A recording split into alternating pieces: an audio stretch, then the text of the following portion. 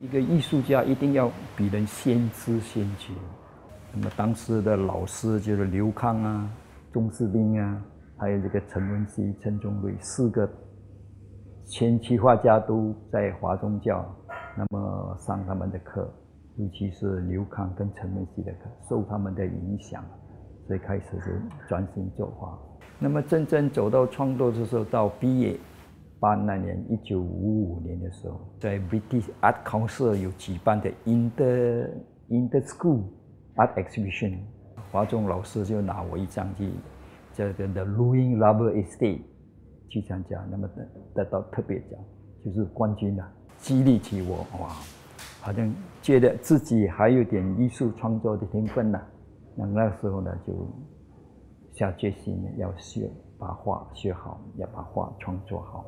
那么就有一个机会去杭州中国美院去进修，那么修美术理论，因为中国美院是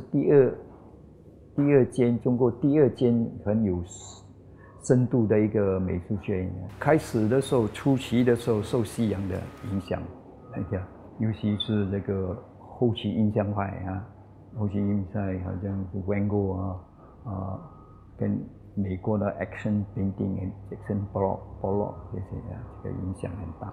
所以抽象东西没有固定的形象，有一些颜色啊、线条都 form 一个形象。那从这个无形中，你自己发挥你的想象，会组合成一个意境。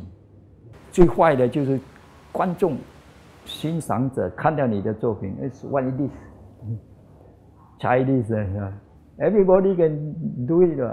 So simple. Just pour the color, dribble the color, and upside down turn it like action painting. But when you pour the color, you must observe the color, where the color go, where to stop. You pour, turn my canvas, but turn to certain direction. The color move, but put it flat, and then the color stop.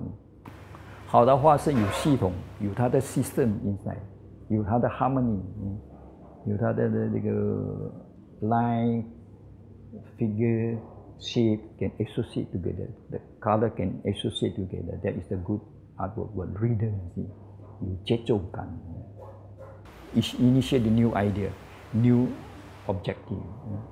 Someone haven't used this method or you find out this object and you the first one to dig it out, to draw it out. This is the most important.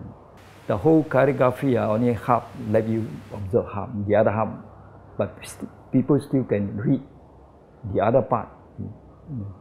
This start for me. 1955 I initiate 半边书，现在很 popular 半边书，所以我不希望我的画呢就是 stop there. The meaning 就根据这个形象 stop there， 允许这个观赏者注入他的想象，注入他接下去的创作。